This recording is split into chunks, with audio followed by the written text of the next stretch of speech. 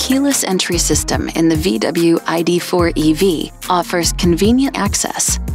With a valid key near the vehicle, lightly touching the sensor on the inside of the door handle will unlock the driver's door.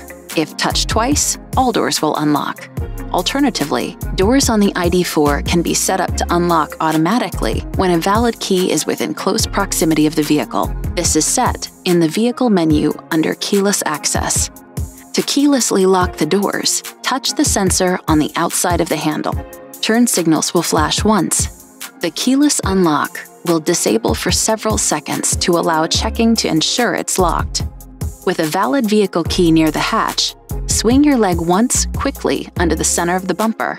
The turn signals will flash, and the hatch will open. The same motion will activate the Easy Close feature. Swing your leg under the center of the bumper, then walk away from the vehicle within 20 seconds for it to activate and close the hatch.